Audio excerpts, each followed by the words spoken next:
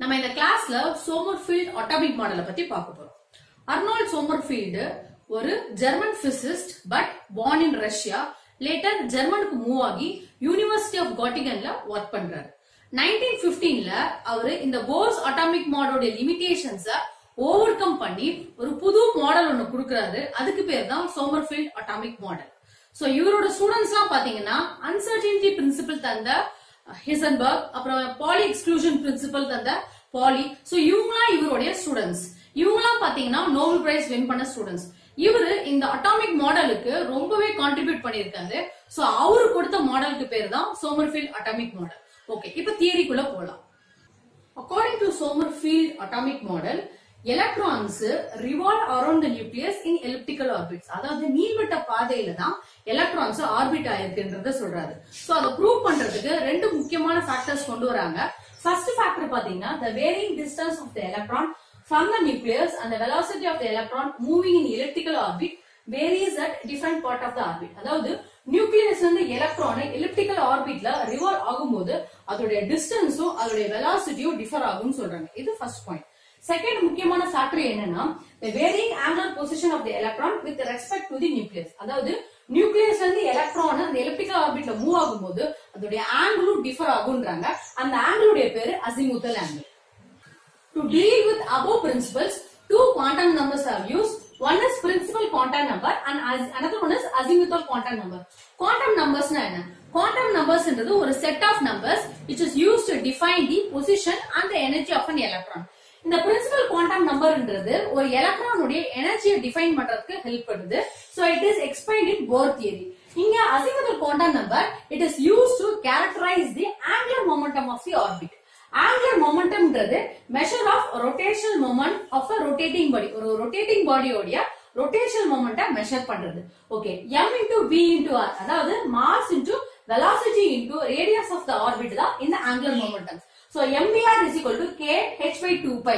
So mvr உடைய dimensions will be equivalent to k h by 2 pi. k என்றது ஒரு integer, h by 2 pi என்றது reduced form of Planck's constant.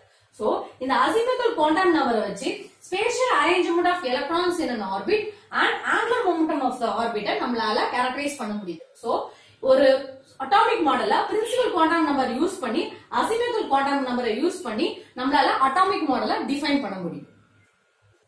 Azimuthal quantum number வச்சு the shape of the orbit and the value of the orbit 0 to n minus 1 for a particular value n நம்ம calculate பண்ண முடியும். n என்றது principal quantum number. So each value of L வந்து ஒரு sub energy level define பண்றது. For example 0 என்றது S sub energy level, 1 என்றது P, 2 என்றது D, 3 என்றது F, 4 என்றது G. According to the spectroscopic terms, இந்த S, P, D, F, G ஓடிய full form என்னன்னு பாத்தீங்கன்னா S என்றது sharp, P என்றது principal, D என்றது diffused, F என்றது fundamental and G என்றது generalized. So ஒரு ஆர்பிட்ல மேக்ஸிமம் எவ்வளவு எலக்ட்ரான்ஸ் கான்ட்ரிபியூட் பண்ண முடியும்ன்றத ஃபார்முலா யூஸ் பண்ணி நம்மளால கால்குலேட் பண்ண முடியும். The formula is 2 into L plus 1. So அப்ப L value 0 இருக்கும்போது the subshell S, number of electrons வந்து 2, that is 1s2 and 2s2 orbits. அதே மாதிரி value L 1 இருக்கும்போது subshell P 6 electrons, 2p6 and 3p6. So 2 ன்றப்ப 10 electrons, 3d10, 4d10. Value 3 இருக்கும்போது it is 14 electrons, that is 4f14. Thus maximum number of electrons in an orbit நம்மளால calculate பண்ண முடியும். Azimuthal ஆங்கிள்ல ரெண்டு axis இருக்கு. ஒன்னு வந்து மேஜர் ஆக்சிஸ், இன்னொன்னு வந்து minor axis. Major axis denoted by A, minor axis denoted by B.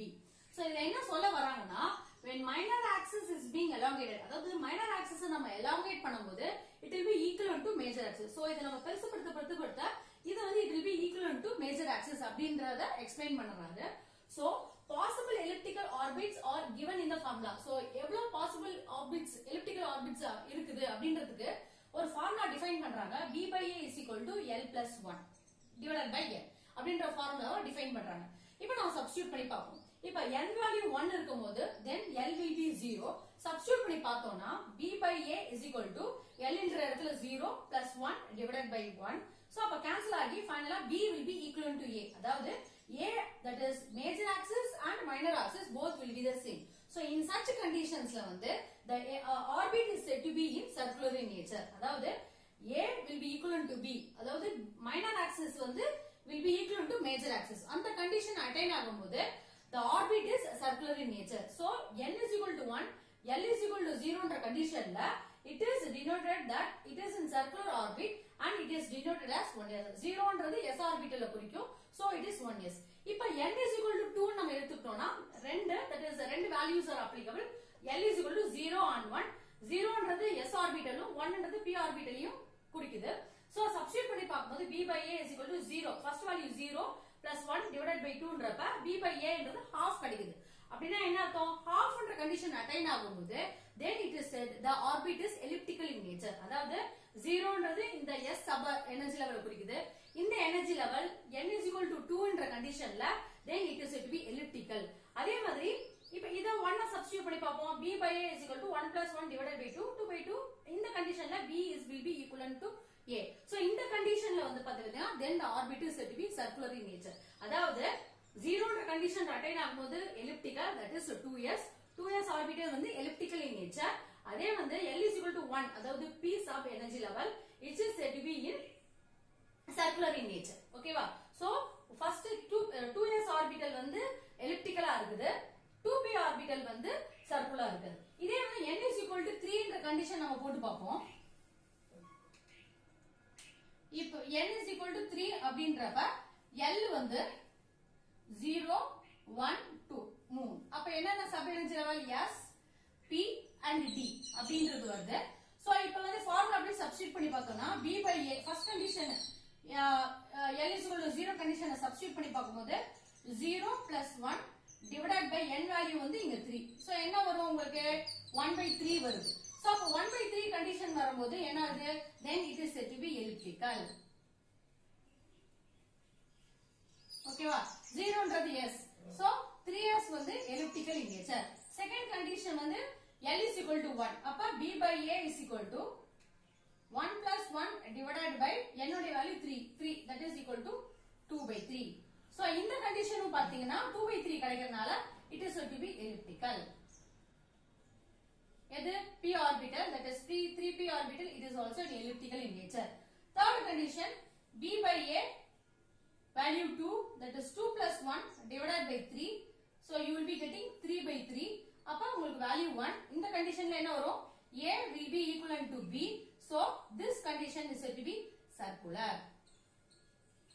Orbit வந்து circular இருக்குது. So 2 into the d. So 3d வந்து it is circular. So எப்படி நீங்க வரையலாம் அத?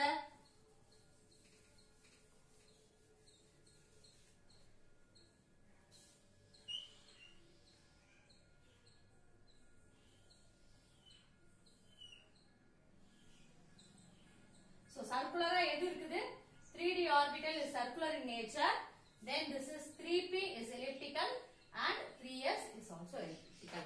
So the values of n வச்சு so எத்தனை elliptical orbits particular இருக்குன்றத நம்மால ஐடென்டிஃபை பண்ண முடியும்.